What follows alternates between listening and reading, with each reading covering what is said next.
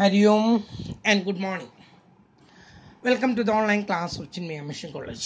നമ്മൾ ഇന്നലെ കുറച്ച് എടുത്ത് നിർത്തിയിരുന്നു കേട്ടല്ലോ. തിയറിയാണ്, പക്ഷേ അത് തിയറി വെറുതെ ഇങ്ങനെ വായിച്ചു പോയിട്ട് കാര്യമില്ല. അതിൽ നിങ്ങൾക്ക് മനസ്സിലാകാവുന്ന രീതിയിലാവുമ്പോൾ നമുക്ക് കുറച്ച് സമയം എടുക്കുകയാണ് കേട്ടല്ലോ. അപ്പം ഞാൻ ഇന്നലെ വാട്ട് ഈസ് ഇൻഡെക്സ് നമ്പർ ഞാൻ പറഞ്ഞു. Index numbers are specialised average design to measure the change in A group of related variables over A period of time. അതുപോലെ തന്നെ അതിൻ്റെ ഇമ്പോർട്ടൻസ് എന്താണ്, അതിൻ്റെ നോട്ടും ഞാൻ നിങ്ങൾക്ക് കാണിച്ചു തന്നു, അതിൻ്റെ ലിമിറ്റേഷൻസ് കാണിച്ചു തന്നു. അത് കഴിഞ്ഞിട്ട് നമ്മൾ നിർത്തിയത് what are the problems involved in the construction of index number. Index number construct ചെയ്യുമ്പോൾ എന്തൊക്കെ പ്രോബ്ലങ്ങളാണ് ഉണ്ടാവുന്നത്.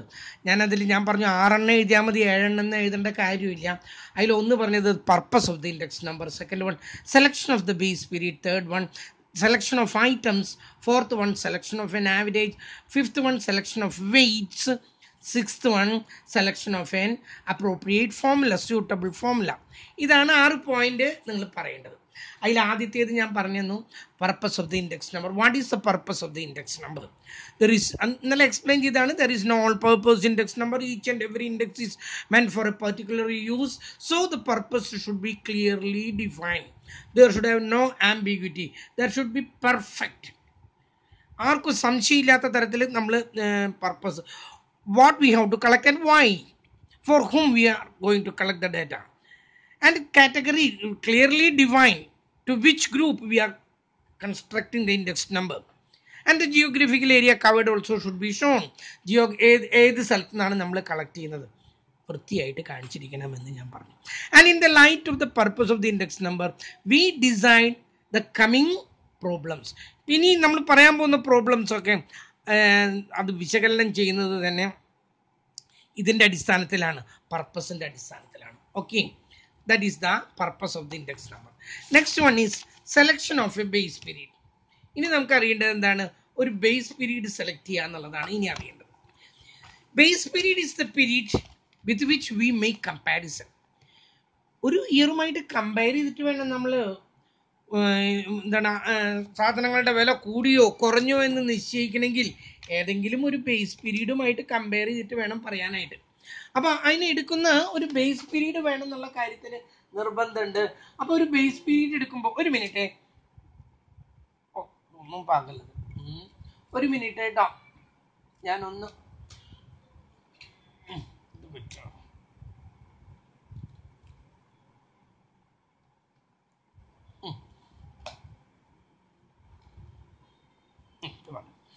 അപ്പം ആ പേനയുടെ ടോപ്പ് ഇതിലേക്ക് എഴുതുന്നൊരു പ്രത്യേക പേന കൊണ്ടാണ് ഈ എഴുതുന്നത്. സ്കെച്ച് പെൻ എന്താണ് ഈ CD ഒക്കെ എഴുതുന്നതുകൊണ്ട്. കാരണം നിങ്ങൾക്ക് തെളിച്ചം കിട്ടുന്നില്ല എന്ന് ഒരു കംപ്ലൈൻറ്റ് ഉണ്ടായിരുന്നു, അതുകൊണ്ട് ഇത്തരം പാനകൾ ഉപയോഗിച്ചതേ. അതിൻ്റെ ടോപ്പ് കാണാൻ വേറൊരു പാനയുടെ ടോപ്പ് എടുത്തിട്ടുണ്ടെങ്കിൽ അത് തണവടിച്ചിട്ടുണ്ടെങ്കിൽ അത് കട്ട പിടിക്കും. അത് യെസ്, ശ്രദ്ധിക്കും. അപ്പോൾ ഒരു ബേസ് പീരീഡുമായിട്ട് കമ്പയർ ചെയ്യണം. എന്നാലല്ലേ നമുക്ക് സാധനങ്ങളുടെ വില കൂടി, അരിയുടെ വില കൂടി, സ്വർണത്തിൻ്റെ വില കൂടി എന്നുണ്ടെങ്കിൽ we have to compare some years. The base period can be any year. ആ ബേസ് പീരീഡുമായിട്ടാണ് നമ്മൾ കമ്പയർ ചെയ്യുന്നതെന്ന് ഞാൻ പറഞ്ഞു. ഇതിപ്പം അങ്ങനെ base year എടുക്കുമ്പോഴേ there are certain conditions while taking the base period. Base period is the year with which we make comparison. Compare ചെയ്യാനും പോകുന്ന ഇയറാണ് ഈ ബേസ് പീരീഡ്. അത് സെലക്ട് ചെയ്യുമ്പോൾ ദർ ആർ സർട്ടൻ കണ്ടീഷൻസ്. ഒന്നാമത്തെ കണ്ടീഷൻ എന്താണെന്നറിയാം? Base period should not be to distant in the past. വളരെ അകലെ കിടക്കുന്നൊരു വർഷവുമായിട്ട് നമ്മൾ കമ്പയർ ചെയ്യുന്നതിൽ അർത്ഥമില്ല. ഒരു ഉദാഹരണമായിട്ട് കോളേജിലെ ടീച്ചേഴ്സൊക്കെ സംഘടിപ്പിച്ചിട്ട് പറയണേ, അല്ല, കോളേജിലെ മാനേജ്മെന്റ് അവർ പറയാണ്, ഞാൻ പറഞ്ഞത് തെറ്റി, ടീച്ചേഴ്സ് എല്ലാവരും പറയാണ് 1998 മറ്റോ ആണെന്ന് തോന്നുന്നു ഈ കോളേജ് ഇങ്ങോട്ട് വന്നത്.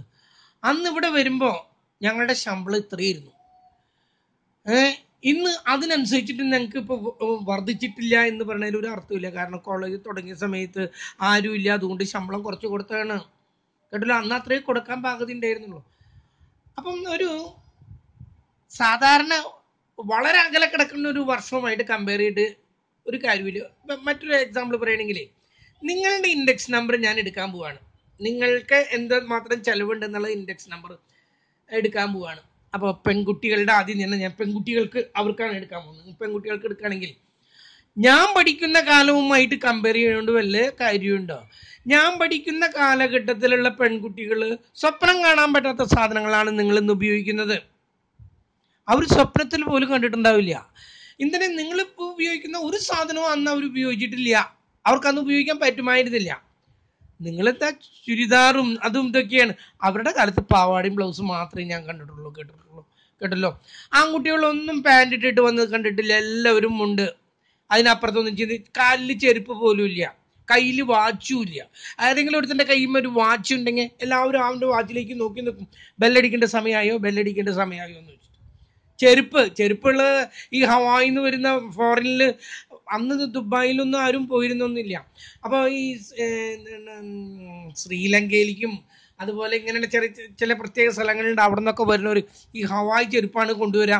അപ്പോൾ അവരുടെ മക്കളൊക്കെ അതിട്ട് നടക്കുമ്പോൾ തന്നെ ഒരു ശബ്ദമാണ്. അപ്പോൾ നമുക്ക് മനസ്സിലാവും അവളുടെ അച്ഛൻ അങ്ങ് പുറമെന്നാ വരുന്നതെന്നുള്ളത് അപ്പോൾ തന്നെ നമുക്ക് മനസ്സിലാവും. അതുപോലെ തന്നെ അവർ മൊബൈലിൽ നിന്നൊക്കെ അവർ സ്വപ്നത്തിൽ കേട്ടിട്ടുണ്ടാകും. TV അവർക്ക് എന്താണെന്ന് അറിയുമായിരുന്നു. കേട്ടല്ലോ. അവരുപയോഗിക്കുന്നതായിട്ടുള്ള ഒരു സാധനങ്ങളും നിങ്ങൾ ഉപയോഗിക്കുക. പിന്നെ എങ്ങനെ എന്ത് വെച്ചിട്ട് ഞാൻ കമ്പയർ ചെയ്യാം? അന്ന് ചുരിദാറിന് എന്താ വില, അന്ന് മൊബൈലിന് എന്താ വില എന്നൊക്കെ നോക്കണമെങ്കിൽ ഒരു രക്ഷയില്ല. കേട്ടല്ലോ. അങ്ങനെ കമ്പയർ ചെയ്യുന്നില്ല. വളരെ അകലെ കിടക്കുന്നൊരു കാലഘട്ടവുമായിട്ട് കമ്പയർ ചെയ്യുന്നതിൽ യാതൊരു അർത്ഥവുമില്ല. അടുത്തുള്ള റീസെൻ്റ് ആയിട്ടുള്ള ഇയറുമായിട്ട് വേണം കമ്പയർ ചെയ്യാൻ. മറ്റൊന്ന്, that should be A normal year. ഒരു നോർമൽ ഇയറിൽ ഞാനത് പറഞ്ഞതാണ്. ഈ തൊഴിലാളികളുടെ സംഘടനകൾക്ക് ഒരു പ്രത്യേകത. അവർ ഏതെങ്കിലും ഒരു വല്ലാതെ തകർന്നു കിടക്കുന്ന ഒരു അവസ്ഥയിലുള്ള ഒരു ഇയർ എടുത്തിട്ട് പറയണം അന്ന് വല്ലേ വെള്ളപ്പൊക്ക അല്ലെങ്കിൽ സുനാമിയൊക്കെ വന്ന് സാധനങ്ങൾക്ക് വിലയില്ല, ആളുകൾക്ക് പണിയില്ല. അന്ന് സാധനങ്ങളുടെ വില 1 കിലോ അരിക്ക് 5 രൂപയായിരുന്നു. ഇന്ന് 1 കിലോ അരിക്ക് 40 രൂപയാണ്. അതിനനുസരിച്ച് ഞങ്ങൾക്ക് DA തരണം എന്ന് പറഞ്ഞാൽ ശരിയാവുമോ? അപ്പോൾ ഇന്ന് ആണെങ്കിൽ മുതലാളിമാർക്ക് അവരുടേതായിട്ടുള്ള സംഘടനകളുണ്ട്. വ്യാപാരികൾ അവരെന്ത് ചെയ്യും? ഏതെങ്കിലും ഒരു പീക്ക് ഇയർ, ഏതെങ്കിലും ഒരു യുദ്ധത്തിൻ്റെ സമയത്ത് അന്ന് സാധനങ്ങൾക്ക് തീ പിടിക്കുന്ന വിലയാണ്. കേട്ടല്ലോ. അന്ന് 1 കിലോ അരിയുടെ വില 40 രൂപയായിരുന്നു. കേട്ടല്ലോ. ഇന്നാണെങ്കിൽ 38 രൂപയുള്ളൂ. അപ്പോൾ അരിയുടെ വില കുറഞ്ഞിരിക്കണം. അതുകൊണ്ട് നിങ്ങൾ DA തൊഴിലാളികളും മുതലാളിമാർക്ക് കൊടുക്കണം എന്നൊക്കെ പറഞ്ഞാൽ അതൊന്നും നടക്കണ കാര്യങ്ങളല്ല. അപ്പം ഞാൻ ഉദ്ദേശിച്ചത് ഒരു സാധാരണ നോർമൽ ഇയറുമായിട്ടാണ് കമ്പയർ ചെയ്യേണ്ടത്. ബേസ് പീരീഡ് എടുക്കുമ്പോൾ ഒരു നോർമൽ ഇയർ ആയിരിക്കണം. It should not be to distant in the past. വളരെ അകലെ കിടക്കുന്ന ഒരു ഇയറുമായിട്ട് കമ്പയർ ചെയ്യരുത്. ഈ ഒരു കണ്ടീഷൻ സാധാരണ it is better to take 2 or 3 years and their average is taken. 2 or 3 base year എടുത്തിട്ട് അത് 3 കൂടി കൂട്ടി അതിൻ്റെ ആവറേജ് എടുക്കുക. അതൊക്കെയാണ് സാധാരണ നടക്കാറുള്ളൂ. അപ്പോൾ selection of the base year കഴിഞ്ഞു. അടുത്തത് selection of items. Selection of item is very difficult. കേട്ടല്ലോ. We cannot include each and every item consumed by the concerned people. നമ്മൾ ആർക്കാണോ ഇൻഡെക്സ് നമ്പർ ഉദ്ദേശിക്കുന്നത് അവരുപയോഗിക്കുന്ന എല്ലാ സാധനവും ഉപ്പ് തൊട്ട് കർപ്പൂരം വരെ ഇൻക്ലൂഡ് ചെയ്യാനായിട്ട് അങ്ങനെ ഒരു ഇൻഡെക്സ് നമ്പർ എന്ന് പറഞ്ഞാൽ നടക്കണ കാര്യങ്ങളൊന്നുമല്ല. കേട്ടല്ലോ. എല്ലാ ഐറ്റവും ഇൻക്ലൂഡ് ചെയ്യാനൊന്നും പറ്റില്ല. So we have to make A selection of items. What all commodities, what all items we have to include in the index നമ്പറിൽ ഏതെല്ലാം ഐറ്റം ഇൻക്ലൂഡ് ചെയ്യണം എന്നുള്ളത് നമ്മൾ നിശ്ചയിക്കണം. അങ്ങനെ നിശ്ചയിക്കുമ്പോൾ that selected commodities should represent the taste, habit, custom, fashion and tradition of the concern people. നമ്മൾ ആർക്കാണോ index number എടുക്കുന്നത് അവരുടെ കസ്റ്റത്തിനും ട്രഡീഷനും ഫാഷനും ഒക്കെ ആശ്രയിച്ചിട്ട് മുസ്ലിം പെൺകുട്ടികൾക്കാണ് നമ്മൾ ഇൻഡെക്സ് നമ്പർ എടുക്കുന്നതെന്ന് കരുതും. തലയിലിടുന്ന തട്ടം അവർക്ക് ഒഴിച്ചുകൂടാൻ വയ്യാത്തതാണ്. അപ്പോൾ പറയും ക്രിസ്ത്യൻ പെൺകുട്ടികളും ഇടാറുണ്ട് തട്ടം. ഞായറാഴ്ച ഒരു ദിവസം പള്ളിയിൽ പോകാൻ വേണ്ടി മാത്രം ഇടുന്ന അത് 3 വർഷമോ 4 വർഷത്തേക്ക് ഒരു തട്ടം തന്നെയുള്ളൂ. ആ സമയത്ത് മുസ്ലിം പെൺകുട്ടികൾക്ക് അങ്ങനെയല്ല. അവർക്ക് എപ്പോഴും എല്ലാ ദിവസവും രാവും പകലും ഇടേണ്ടതാണത്. അതിന് നല്ലൊരു പൈസ അവർക്ക് ചിലവാകുന്നുണ്ട്. അത് ഇൻക്ലൂഡ് ചെയ്യണം. ഞാൻ ഓരോ ഗ്രൂപ്പിൻ്റെ എടുത്ത് പറഞ്ഞാണ് കേട്ടോ. അതുപോലെ തന്നെ ഇന്ന് കോളേജ് കുട്ടികളുടെ ആണെങ്കിൽ അവർക്ക് മൊബൈൽ ഫോണാണ് ഏറ്റവും അത്യന്താപേക്ഷിതമായിട്ടുള്ള സാധനം. പ്രത്യേകിച്ച് ഓൺലൈനിൽ ക്ലാസ് നടക്കുമ്പോൾ മൊബൈൽ ഫോൺ അതിൽ ഇൻക്ലൂഡ് ചെയ്യണം എന്നുള്ളത് നിർബന്ധം. ഓരോ കാലഘട്ടത്തിൻ്റെയും അവരുടെ ട്രഡീഷൻ, ഫാഷൻ, കസ്റ്റം. ഇന്ന് പാൻറ് ഇട്ട് വരുന്ന ഒരു കുട്ടീനെയും കാണില്ല. പാൻറ്റൊന്നും ആർക്കും വേണ്ട. അവർക്ക് ജീൻസാണ് വേണ്ടത്. ജീൻസ്. കേട്ടല്ലോ. ജീൻസിൻ്റെ വില നമ്മൾ നിർബന്ധമായിട്ടും നമ്മളതിൽ ഉൾപ്പെടുത്തിയിരിക്കണം. ജീൻസ് മാത്രമല്ല, എനിക്ക് ആ പേനയുടെ ടോപ്പ് കിട്ടി. ജീൻസ് മാത്രമല്ല, ഇപ്പം എങ്ങനെയാണെന്നറിയാം, അത് ജീൻസ് കഴിഞ്ഞു, പിന്നെ കാർഗോസ് വന്നു, എന്തൊക്കെയാ. പിന്നെ ഒരു കഴിഞ്ഞതിൻ്റെ മുമ്പിലത്തെ വർഷം ഞാൻ നോക്കുമ്പോണ്ട് ഒരു 3 കുട്ടികൾ കാർഗോസ് ഇട്ടിട്ട്, കാർഗോസ് എന്ന് പറഞ്ഞാൽ നിറച്ചു പോക്കറ്റുകളും, അത് എന്താ പറയേണ്ടത്, ഒരു പാവാട പോലത്തെ എടുത്തിട്ട് അതൊക്കെ ഇട്ടിട്ട് കോളേജിൽ വരുന്നത് പഠിക്കാനാണ്. അന്ന് കുറച്ചൊക്കെ ഫാഷൻ ആവാം, അതിന് വിരോധമൊന്നുമില്ല. പക്ഷെ ഫാഷൻ പരേഡ് മാത്രമായിട്ട് കണ്ടാൽ അത് വലിയ ബുദ്ധിമുട്ടാണ് കേട്ടില്ല. ഞാൻ നോക്കിയിട്ട് നമ്മുടെ കോളേജിലെ പോലെ ഫാഷൻ പരേഡ് കാണിക്കുന്നത് വേറൊരു സ്ഥലത്തും ഇല്ല. എന്തോ കുറച്ച് ഒരു പരിധി വരെയൊക്കെ നിങ്ങൾക്ക് ആകാം, അതിനൊന്നും ഒരു വിരോധമില്ല.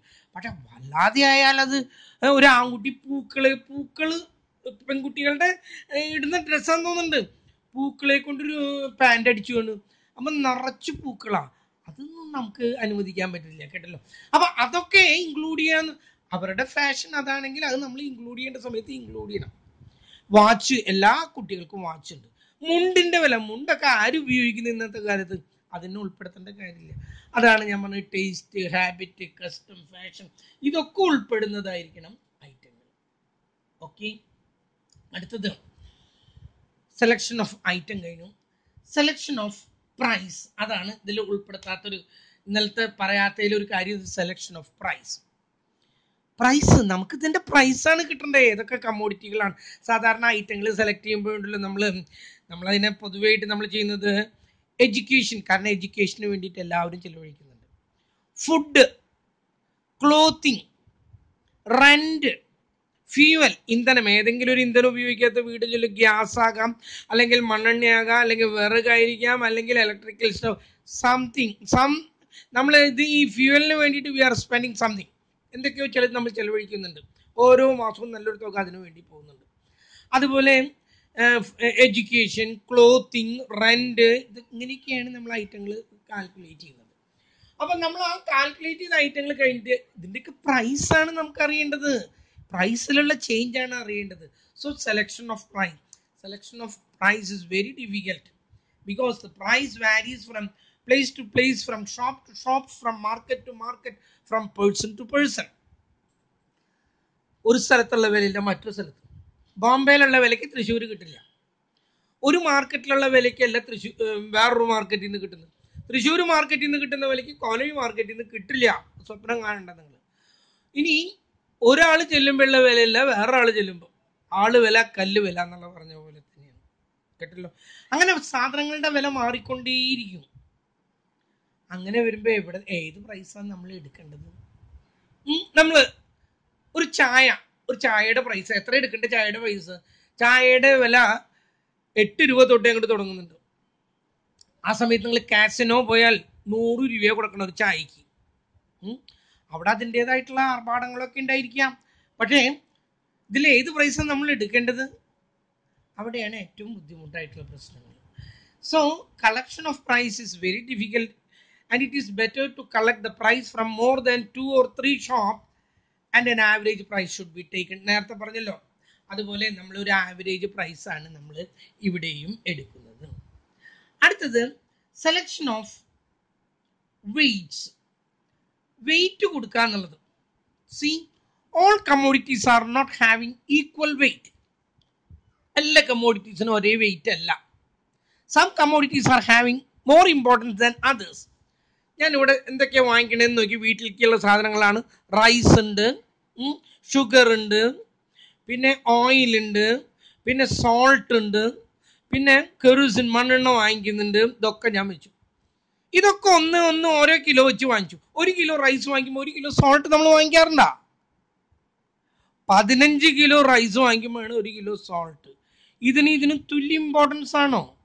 ഇനി ഓയിൽ 1 ലിറ്റർ വാങ്ങിക്കുന്നു, അതുപോലെ ഷുഗർ 1 കിലോ, കെറോസിന് 1 ലിറ്റർ, എല്ലാം ഒന്ന് വെച്ചിട്ടൊന്നല്ല.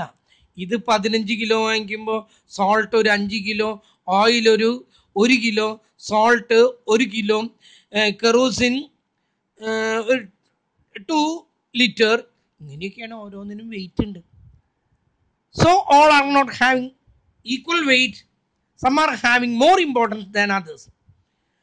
ഞാൻ ഇവിടുത്തെ ടീച്ചേഴ്സ്, അവർക്ക് ഇൻഡെക്സ് നമ്പർ എടുക്കുമ്പോൾ അവരെന്തൊക്കെ ഉപയോഗിക്കണമെന്നൊക്കെ ഇപ്പോൾ സാരി ഉപയോഗിക്കുന്നുണ്ട്, ബ്ലൗസ് ഉപയോഗിക്കുന്നുണ്ട്, എന്തൊക്കെ ഉപയോഗിക്കുന്നത് അതൊക്കെ എഴുതി. എല്ലാം 1 മീറ്റർ സാരി, 1 മീറ്റർ ബ്ലൗസ്, എല്ലാം 1 മീറ്ററാണോ എടുക്കുന്നത്? നോ. 1 മീറ്റർ സാരിക്ക് ധരിച്ചു വന്നാലത്തെ അവസ്ഥ എന്താ? അപ്പം 1 മീറ്റർ സാരി, ബ്ലൗസിന് ഒരു 80 എത്ര എനിക്ക് അറിയില്ല, 1 മീറ്റർ വയ്ക്കാം. അങ്ങനെയാണെങ്കിൽ സാരിക്ക് എത്രയോ 5.5 6 മീറ്ററോ വേണം. അല്ലാണ്ട് ഇതിനൊക്കെ ഇതാണോ? ആൺകുട്ടികൾ ഉപയോഗിക്കുന്ന ഷർട്ടിനും പാൻറ്റിനും ഒരു ഇതാണോ? 1 മീറ്റർ പാൻറ്റും 1 മീറ്റർ ഷർട്ടും. 1 മീറ്റർ പാൻറ്റ് എന്ന് പറഞ്ഞാൽ നമ്മുടെ എന്താ ഈ, അല്ലെങ്കിൽ 2 മീറ്റർ വേണോ പാൻറ്റിന്? അത്രയൊന്നും ആവശ്യമില്ല. അതേ സമയത്ത് ഷർട്ട് 1 മീറ്റർ മതിയോ? അതും പോരെ തന്നെ, മോർ ദാൻ 2 മീറ്റർ ഒക്കെ വേണ്ടി വരില്ലേ? അതാ പറഞ്ഞത്, എല്ലാത്തിനും ഈക്വലി ഇമ്പോർട്ടൻസ് അല്ല. Some are more important than others. ചിലത് മറ്റൊന്നിനേക്കാളും ഇമ്പോർട്ടൻ്റ് ആണ്. അതുകൊണ്ട് weights should be assigned. And assigning weight is very difficult. എത്ര വെച്ച് കൊടുക്കണം ഒരു വീടിന്? ഓരോരുത്തരും എത്ര വെച്ച് ഉപയോഗിക്കുന്നുണ്ട് അത് നമുക്ക് മുൻകൂട്ടി പറയാനൊന്നും പറ്റില്ല. That's to difficult. It is A സ്ട്രെനിയസ് task, Herculean task. കേട്ടല്ലോ, വളരെ ബുദ്ധിമുട്ട് പിടിച്ചൊരു കേസാണ് ഈ വെയിറ്റ് കൊടുക്കുക എന്ന് പറഞ്ഞാൽ. That is the next problem. Next one is selection of an average. I have told you earlier, index numbers are specialized average. Since it is a specialized average, some average should be used to construct index number. ഇത് ഒരു specialised average ആണ്. ഏതെങ്കിലും ഒരു average ഉപയോഗിച്ചിട്ട് വേണം നമ്മൾ ഇതിൻ്റെ construct ചെയ്യാനായിട്ട്. Which one we will use? That is the problem. That is the question. Whether we have to use the arithmetic mean, median, or mode, geometric mean, harmonic, which one we will use? You know, basically, geometric mean is considered to be the best average for the construction of index number. ഏറ്റവും നല്ലതായിട്ട് കണക്കാക്കുന്നത് geometric mean ആണ്. But because of the simplicity, everybody uses, in practically, everybody uses arithmetic mean because of its simplicity. പക്ഷേ എല്ലാവരും ഉപയോഗിക്കുന്ന arithmetic mean ആണ്. കാരണം എന്താ? അതിൻ്റെ സിമ്പിൾ ആയിട്ടുള്ളത് കൊണ്ട്. ആക്ച്വലി ആ ജോമെട്രിക് മീൻ ആണ് ഉപയോഗിക്കേണ്ടത്. That is the another problem. Okay. And the last one is selection of an appropriate formula. There are different types of formula for the construction of index number. First one is weighted index number, then another one is unweighted index number. Unweighted index number ൽ simple aggregative method, പിന്നെ weighted aggregative method. അതുപോലെ തന്നെ weighted index numberൽ അതിൽ വരുന്നത് എന്താണ്? Last pairs method, പാഷ്യം method, ബൗളീസ് method, fishers method, Kelly method. Different types of index numbers are there. Consumers price index, cost of living index number. Which one we will use out of the several available? അനേക തരത്തിലുള്ള ഫോർമുലകളുണ്ട്. ഇതിൽ നിന്നും ഏതാണ് നമ്മൾ ഉപയോഗിക്കേണ്ടത്? That is the next problem. Can you follow me? മനസ്സിലാവുന്നില്ലേ? ഇതാണ് നമ്മൾ പറഞ്ഞ 7 problem. First one selection of purpose of the index number. Second one, selection of base period. Third one, selection of items. Fourth one, selection of an price. Next one, selection of average. Next one, selection of weights. Next one, selection of an appropriate formula. ഇതാണ് 7 point ആയിട്ട് നിങ്ങൾ എഴുതേണ്ടത്. അതിൽ selection of price ഞാൻ ആ തന്ന ലിസ്റ്റിൽ ഞാൻ കണ്ടില്ല, അതും കൂടിയും ഒന്ന് ചേർക്കണം. ഇനി നമ്മളിനി methods of constructing index number പഠിക്കുകയാണ്. ആദ്യം നമ്മൾ കാണുന്നത് unweighted index number. Unweighted index number ആണ്. പിന്നൊന്ന് വെയ്റ്റഡ് ഇൻഡെക്സ് നമ്പർ. ഈ വെയ്റ്റഡ് ഇൻഡെക്സ് നമ്പർ എന്ന് പറഞ്ഞാൽ we have to show weights. നമ്മളിവിടെ പറഞ്ഞില്ലേ വെയ്റ്റ്സ് കാണിക്കാന്ന്. എല്ലാ കമ്മോഡിറ്റികളും തുല്യമായിട്ട് വെയിറ്റ് അല്ല. ഈ അൺവെയ്റ്റഡ് ഇൻഡെക്സ് നമ്പറിൽ അങ്ങനെയല്ല. All are having equal weights. എല്ലാം ഒന്ന് വെച്ചിട്ടാണ്. ആ ഇൻഡെക്സ് നമ്പറിന് ഒരു വാല്യൂയില്ല, കാരണം എല്ലാം ഒരേപോലെയാണോ? നമുക്ക് അല്ല. അതുകൊണ്ട് അൺവെയ്റ്റഡ് ഇൻഡെക്സ് നമ്പറിനേക്കാൾ നിർബന്ധമായിട്ടുള്ളത് എന്താണെന്നാ പറഞ്ഞത്? വെയ്റ്റഡ് ഇൻഡെക്സ് നമ്പർ ആണ്. പക്ഷേ ഇനി അൺവെയ്റ്റഡ് ഇൻഡെക്സ് നമ്പറിൽ തന്നെ വെയിറ്റ് നൽകുന്നില്ല. അതിൽ 2 എണ്ണം ഉണ്ട്. ഒന്ന് simple ആഗ്രിഗേറ്റീവ് method, second one simple average of price relative method. ഇതിൽ 2 എണ്ണാണ്. ഒന്ന് സിമ്പിൾ ആഗ്രിഗേറ്റീവ് മെത്തേഡ്, aggregate method, മറ്റൊന്ന് simple average of price relative method. Simple average of price relative method. ഇത് 2 എണ്ണാണ് പ്രൈസ് റിലേറ്റീവ് മെത്തേഡ്. ഇതിൽ പഠിക്കുന്നത് കേട്ടല്ലോ. ഇത് വളരെ സിമ്പിൾ ആയിട്ട്. വെയ്റ്റഡ് ഇൻഡെക്സ് നമ്പർ എന്ന് പറയുമ്പോൾ അവിടെ കുറച്ചുണ്ട്. അവിടെ ലാസ്റ്റ് പെയേഴ്സ് മെത്തേഡ് ഉണ്ട്, പാഷ്യ മെത്തേഡ് ഉണ്ട്, ഫിഷേഴ്സ് മെത്തേഡ് ഉണ്ട്, ബൗളി ആൻഡ് ഡോർബിഷ് മെത്തേഡ് ഉണ്ട്, കെല്ലീസ് മെത്തേഡ് ഉണ്ട്. കുറച്ച് മെത്തേഡുകളുണ്ട്. അതാണ് ഏറ്റവും ഇമ്പോർട്ടൻ്റ്. അതിൽ ലാസ്റ്റ് പെയർ, പാഷ്യെ ആൻഡ് ഫിഷർ, ഈ 3 മെത്തേഡാണ് ഏറ്റവും important.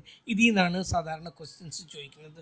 Last pair, പാഷ്യെ and Fisher. പിന്നെ ഒരാളും കൂടി ഉണ്ട്, മാർഷൽ എഡ്ജ്വർത്ത് എന്ന് പറഞ്ഞിട്ട് ഒരാളും കൂടി ഉണ്ട്. അയാളുടെ കൂടി നമുക്കൊന്ന് പഠിക്കണം. അപ്പം നമ്മളിനി പ്രോബ്ലത്തിലേക്ക് കിടക്കുകയാണ്. പ്രോബ്ലത്തിലേക്ക് നമുക്ക് പ്രോബ്ലം നാളെ തൊട്ട് ചെയ്യാം, കേട്ടല്ലോ. നാളെ അല്ല, അടുത്ത ആഴ്ചയാണ് ഇനി ക്ലാസ് വരുന്നത്. ഇനി ഒരു കാര്യം ഞാൻ ഉദ്ദേശിച്ചത്, അതിപ്പോൾ എങ്ങനെയാണ് ഞാൻ നിങ്ങളോട് പറയുന്നത്, ഇന്നത്തെ ക്ലാസ്സിൻ്റെ പ്രത്യേകത, നാളെ എനിക്കൊരു കല്യാണമാണ്, എന്തെങ്കിലും അവിടെ, അത് നാളെ ആവാം. Okay, that's all for today. Okay.